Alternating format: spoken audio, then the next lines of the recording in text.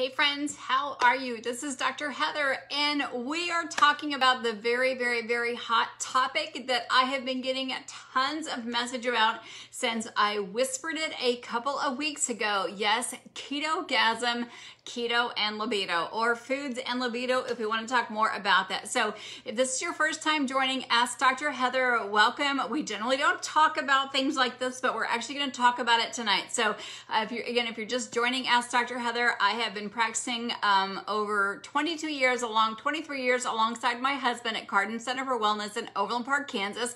I created this Ask Dr. Heather page because I would have patients come in, they would talk about their health concerns, but then they had a sister, a cousin, a friend, a spouse, and then the questions would come on, or they would ask me what I would be eating and sharing recipes here. I get questions through Messenger. So as the keto movement has come very strong, which I'm super excited about, this has been an amazing opportunity for me to help answer questions either people don't want to ask me about in the office, or ask me about at a hockey game, or ask me about at the grocery store. And this seems like a very safe place for people to ask me about. So we have been actually eating low carb keto as a family and teaching it in our office for over 23 years since we opened up our doors a long time ago. It sounds crazy. Graduated in 1997. It sounds like a long time ago, but super excited. We've been teaching low carb keto zone classes in our office since we opened up our doors, and really excited to be here today. So as you're joining, this is always meant to be shared. This is meant to be educational. I try to keep it very simple science.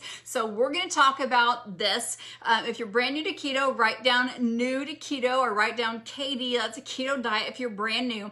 But we're going to make it very simple science today. And first we've got to talk about what hormones are, or what libido is. People like, and I'm going to say it probably 5 or 6 times.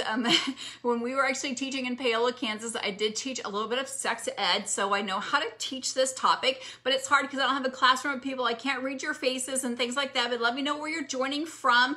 Let me know if you're married or single. Let me know if this is an issue for you. It seems like it's a big issue for a lot of people because they're just too tired. Their hormones are off, they're on birth control, or they're not on birth control, their cycles are off, they have PMS issue. Men go through andropause. It's a real thing where they lose their hair, they start getting sometimes some man boobs because their estrogen level gets high. So that's exactly where we're going to start. So libido is simply a person's sex drive. It's their desire to have sex, and it should cycle up and down throughout the month. Women's do as well because our hormones are changing each and every moment of each and every day as we normal cycle up and down. And it can be normal for women's hormones to be way out of whack. Number one, because of dietary and because of stress. So we're going to talk about foods that actually increase that, because we know we make estrogen, estradiol, testosterone, androgen. We make all of our sex hormones from cholesterol. What do we make cholesterol from? We make it from the foods that we eat. So if you're eating healthy fats or eating unhealthy fats, your body will either have a great time making hormones, or it'll have a really difficult time making hormones. If you're on a statin, which stops you from making cholesterol, you're going to have a really hard time making hormones, because most statins are HMG coenzyme A inhibitors, which means once it hits fat or statins, it stops it from making it, because statins go to DHEA, which is our anti-aging hormone, and breaks down all this nice little cascade of all of our androgens, all of our testosterones, estradiol, and you stop making those things.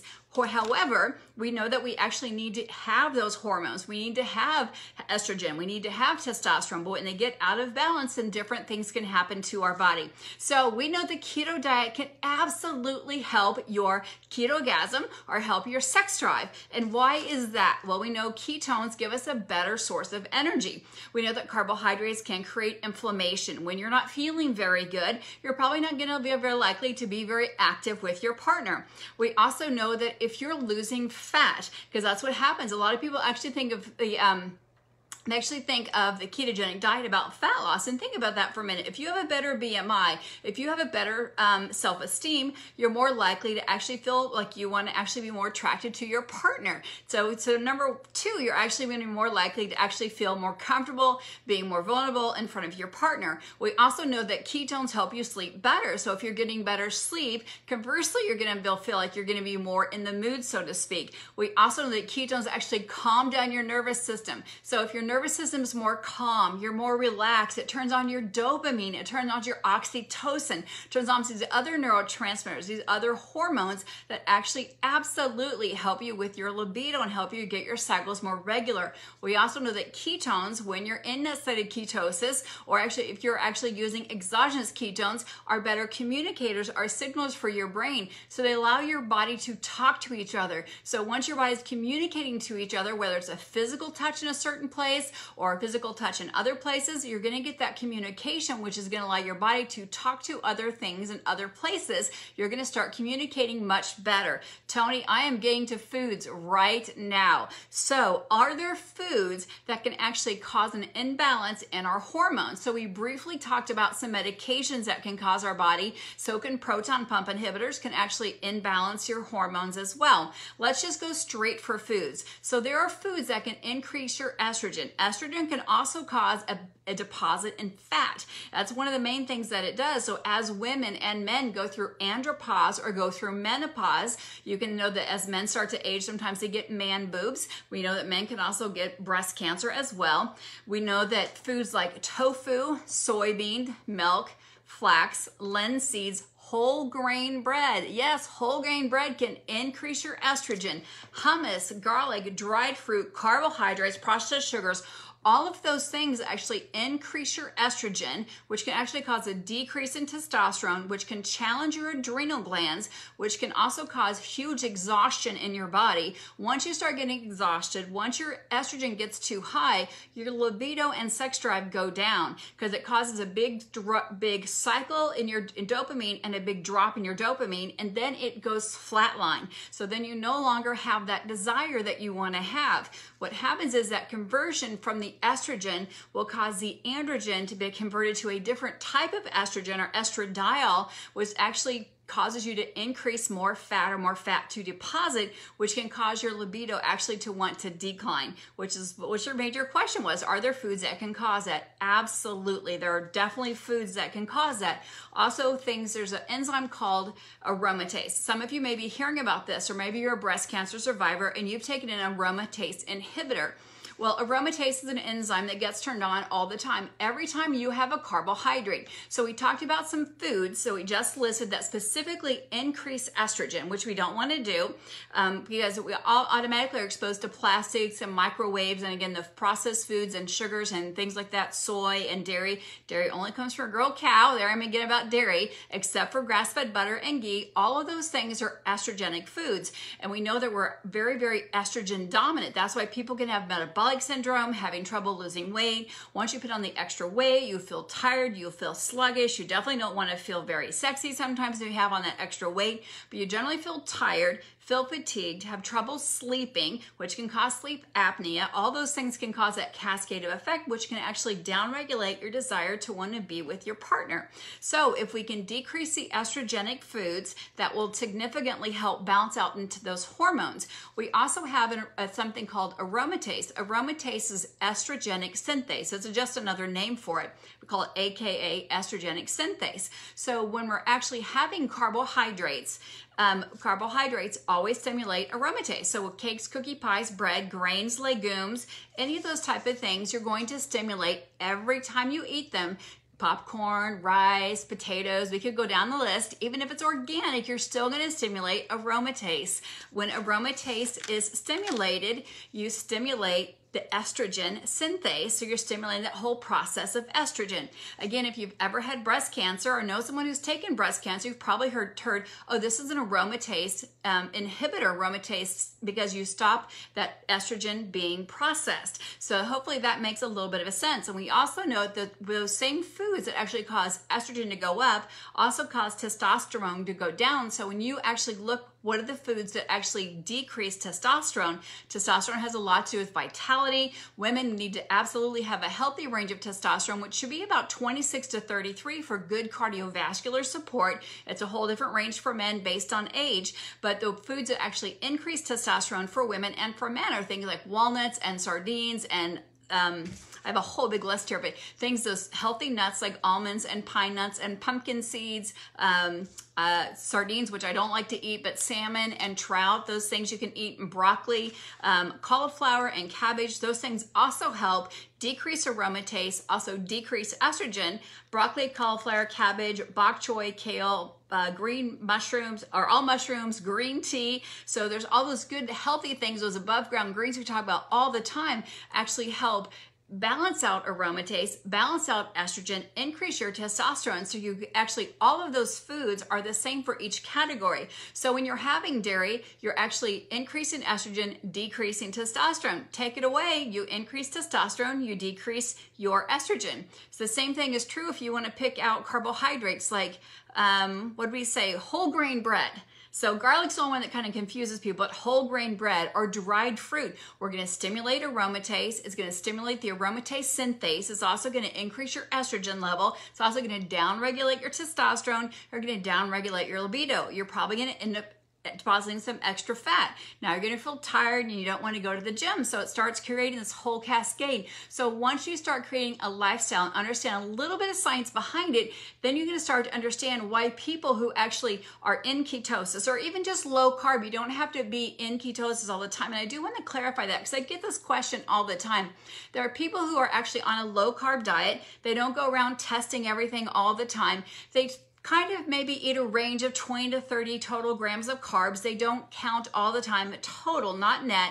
So go around eating, 20 to 30 grams of carbs all the time and say they go to a HIIT workout, they go to Orange Theory, they go to a CrossFit gym, they go to a hot yoga strength class. And when they go in fasted and then maybe they have their first meal at 11 o'clock in the morning, they're probably in ketosis. They can feel that. They feel good after they work out. And that's kind of how you can tell. Your mouth can get kind of thick. You feel super clear-headed. You don't get the yawns, as Dr. Kristen talked about the other day. If you listen to our chat about that, you don't get the yawns in mid-afternoon. You think really clear-headed. You remember where you parked your car when you go to the grocery store or after you worked out. You don't have those little brain bubbles or brain farts, sometimes people call those. That's how you know that your body's in ketosis, and you can be low carb. And that's the best thing about intermittent fasting is that you do things like you work out in the morning, you burn those excess carbs, you take advantage of your sleep, which is a fasted state, and then work out, have some activities of daily living, rake your yard, maybe mow your yard, tend to your children or your fire or whatever it is that you're doing.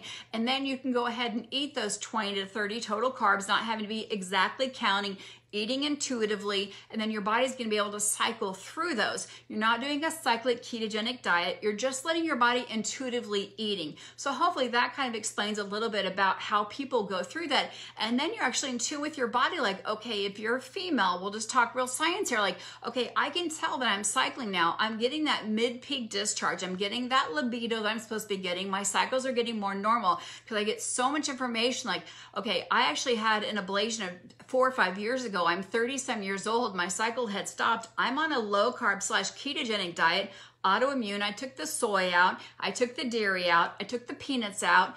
And gluten, of course, went out because gluten's out on any keto diet. And I'm eating real whole food, above ground greens. I'm kind of eating intuitively. And my cycles are all back in normal again in my 30s. I don't want to have my cycle. I'm like, yes, you do. In your 30s, you want to be cycling. Think about that for a minute. Women who don't have their cycles are grandmas, people in their late 50s and 60s. You definitely want to be cycling in your 30s and your 40s. Our bodies are supposed to be doing that. That's anti-aging. Those things happen in your 30s and your 40s. They should be slowing down in your 50s and stopping late 50s to 60s, not in your 30s. So just think about that for a moment. I'm sure I'll get a lot of little messages about that, but I do get a lot of messages about why do I feel so much more in the mood when I'm in ketosis or when I cut out refined sugars. We know that sugar causes sugar blues. There's a whole bunch of books wrote about that. We talk about children with ADHD and we pull out the sugars and the processed sugars and the food colorings and how much that does to the mood and the brain. I just listened to Dr. Ken Smith on the Charlie Foundation page. He's a neurosurgeon who said, the ketogenic diet does much more than seizure control. It controls overall health. And when you can start controlling obesity and hypertension, and when you can start really giving people cycle, a better quality of life, your body gets into that natural phase of homeostasis where you feel better. It's a natural part of life as, you know, a married couple or a partner or someone who's 20 years or older to have a natural sex drive, to have a natural cycle as a female, or a male should have natural androgen and should have that natural cycle as you start to age. You shouldn't be going through that stage of life when you're 40. We hear that all the time. And again, this is called andropause. So I know someone's already messaged me about that. Did I make that word up? No, I did not make that word up.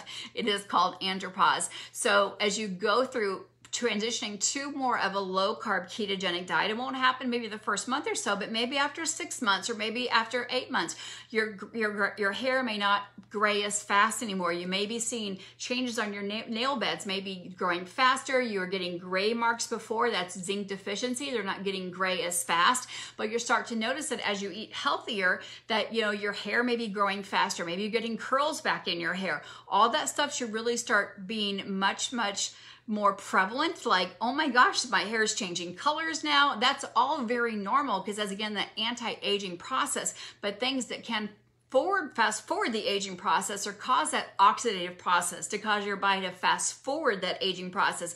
When you think of someone who ages, someone who's in their 80s, my mom's just turned 80, so I'll talk about 80, they naturally would have gray hair. They would not be having cycles if they're a female. If they're a male, they would not be having an increase of libido. It would be actually slowing down, that things would be getting harder to do. That would be normal and natural. They might be having increased trips to the restroom if they're a male or a female. That all would be normal. Where we hear people now who are in their 60s who are on a ketogenic diet or 70s, they're able to have a really healthy bladder, not having to run and have urgency and frequency because they're getting more muscle tone, because that's what the ketogenic diet does. It gives you better pelvic muscle tone. With that being said, when you're in ketosis and you have better energy, you're losing unwanted fat, and now you have energy to work out better. We know that exercise increases blood flow to the pelvic area. We know that when you can increase blood flow to the pelvic area, it increases your libido. The more that you actually help with your chest and do push-ups and do lats and do backs and bis and tris, we know that also increases blood flow to your chest area. And we know that your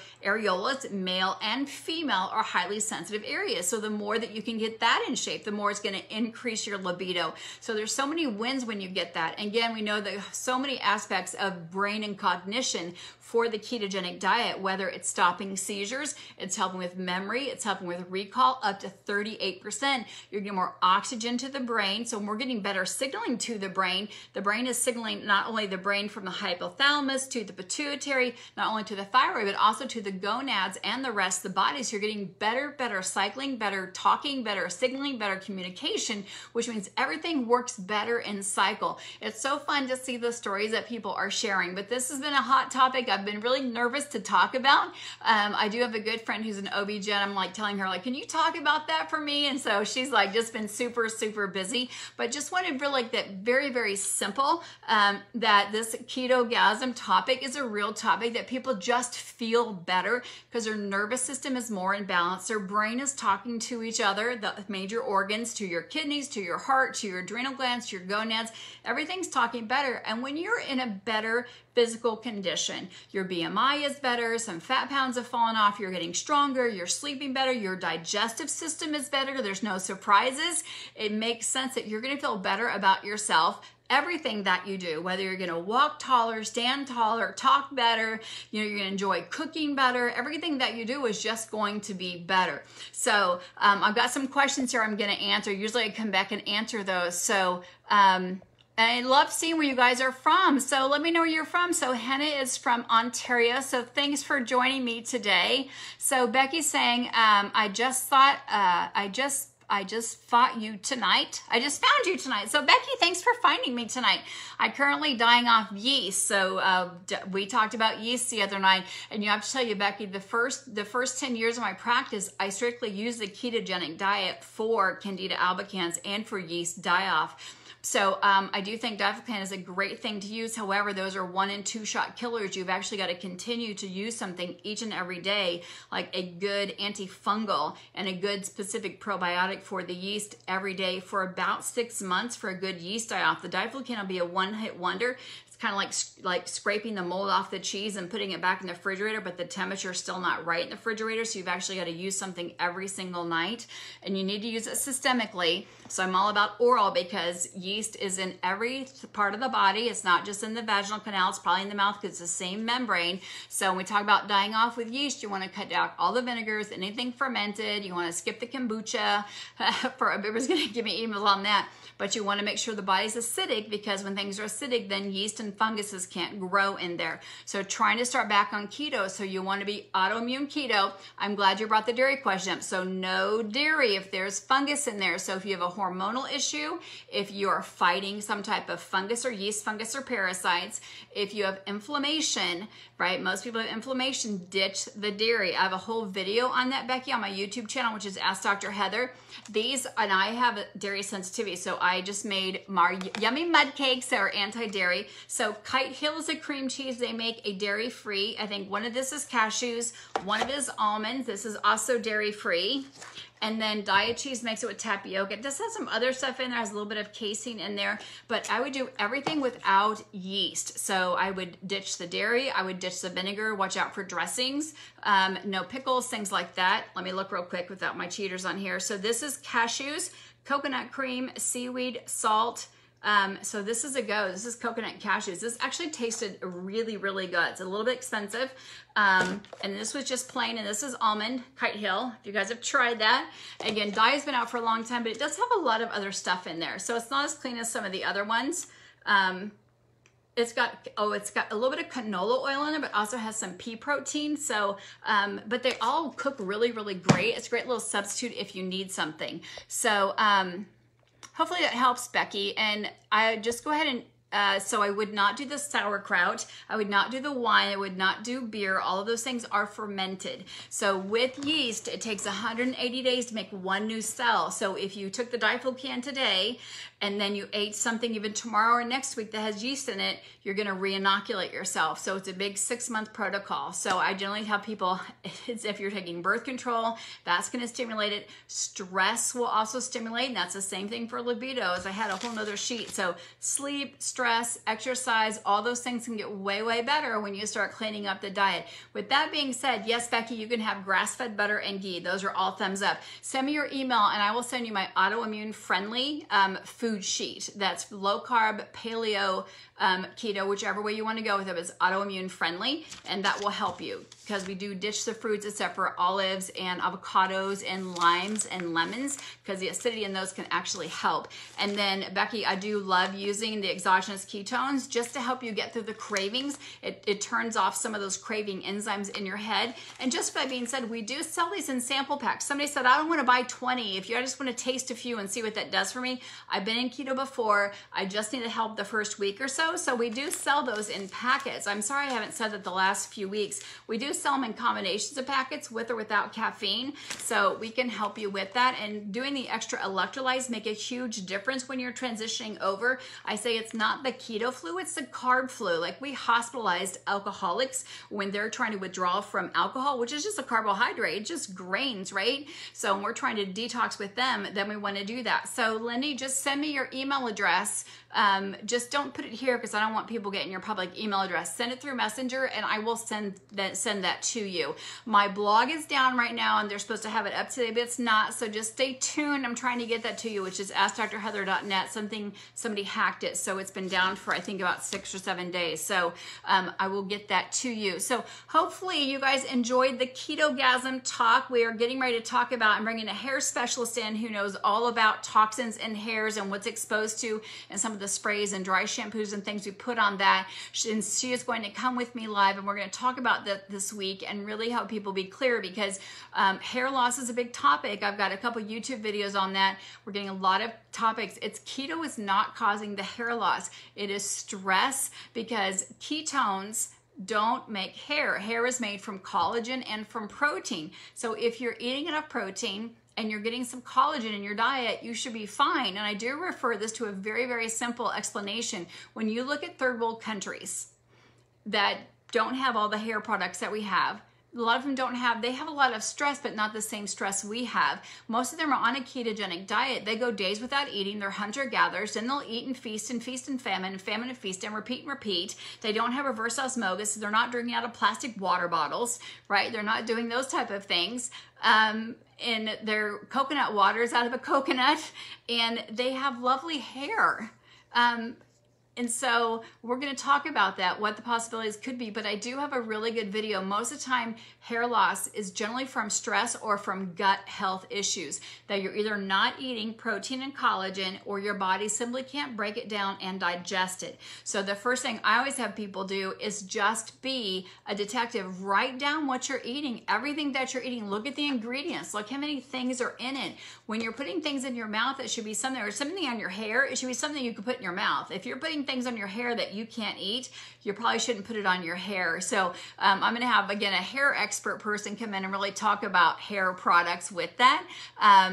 And so Becky brought that up. Becky, it's probably the yeast, because what happens is when your body's trying to detox fat, it's also going to detox toxins in your hair and metals and things like that. So I'm glad you brought that up. It was really nice to have you join us here tonight. Again, let me know where you're joining me from. Let me know if you are watching this. I never say on replay, but if you do want info on our sample packs, we can sell them in 3 different packs. We can sell them in 5 packs. We just share it from our own stock we have at the office. So let me know if that's something that you're interested in.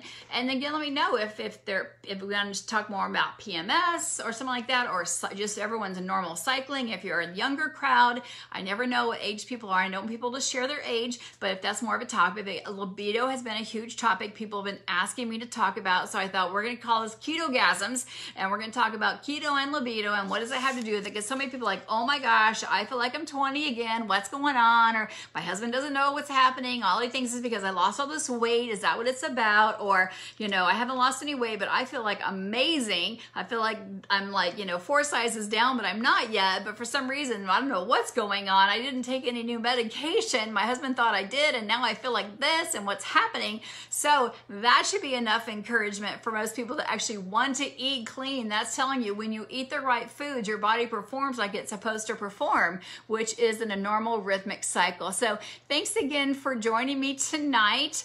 When is the hair loss video going to be? Pamela, I'm waiting to hear from Lori on her schedule. It may be Thursday or maybe Wednesday. I just need to get with Lori's schedule. But I do already have a hair video over on my YouTube channel. Just go into Ask Dr. Heather on YouTube and look under health and wellness videos. It won't be under cooking. It won't be under my story, on my amputee story. It'll just be under health and wellness. I'm sure it's there because it won't be under fasting. It should be just there. Or you can just Google Ask Dr. Heather on YouTube and hair loss, and it'll be right there. So just pop over there and you'll find it right there. It's actually, I think, one of the better videos I made. It goes under 10 topics of why you could be losing hair. And what Lori's going to go through is Lori's going to go through all the parabens and all the other things that are in the products that we're actually putting on our hair. And then again, what we should be putting on our hair. It will be probably heavier on the products that she uses, but I just want to talk more specifically about the things that we do put on, the dry shampoos, how hard they are on our hair. We're washing our hair way too often. If you go to Europe, they don't wash their hair every single day. They don't put the products that we put on our hair, and some of the other color stripping things that we do. So I think find that one first, Pamela, and then make some notes down off that, and then we'll be sure to watch for your name when we do that video. So I'll try to always announce it. Sometimes it just depends on how time hits, but it won't be tomorrow for sure. So I try to spread out. Probably either be Wednesday or Thursday, but I'll message Laura right now. But thank you guys for joining me. Thanks always. Remember, this is meant to be shared, so go ahead and share, and invite your friends to this page so we can chat more about amazing things. And if you want more cooking videos or things you'd like to do, definitely let me know, because tonight we made a fabulous garlic lemon parsley. I forgot to put the parsley on it. Pork chops. Super, super easy. Dinner for 4. Could be dinner for 5. Under $20 for sure. It was asparagus, organic asparagus, pork chops, lemon, garlic. Yeah, that was it. It's under 20 bucks for 5 people. So it was super delish. Anyway, talk to you guys later. You have a great day, and thanks for joining me.